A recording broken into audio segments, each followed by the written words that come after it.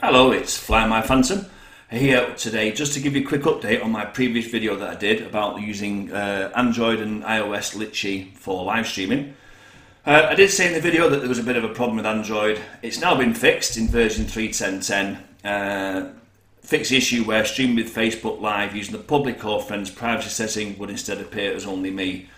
I've just tested it. Richard watched me, Phil watched me, Carl watched me, my other Carl watched me, everyone watched me, so we know it does work now through Android.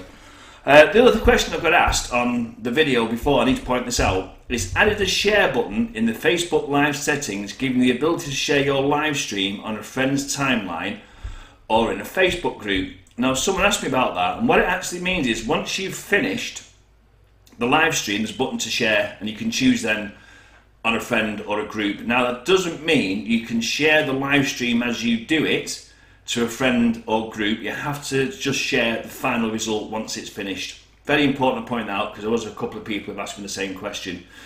So Litchi for DJI Mavic Phantom Inspire on the Android, it now does do live streaming. That's it, quick video. Thanks very much for watching. Flymyphantom says, always fly safe. See you soon.